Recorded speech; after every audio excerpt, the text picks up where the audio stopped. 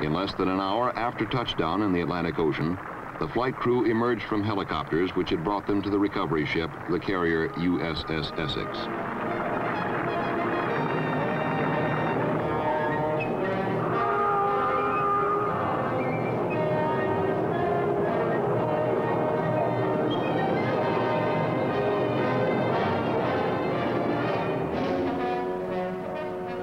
And the next manned Apollo flight can be undertaken with confidence that our brand new spacecraft is, as Commander Walter Schirra reported, a magnificent flying machine.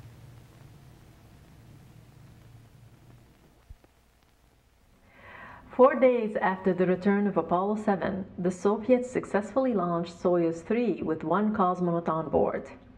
The race to the moon was back on, and NASA rose to the challenge with Apollo 8.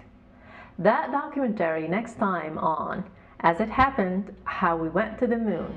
I'm Doris Dow at the NASA Lunar Science Institute.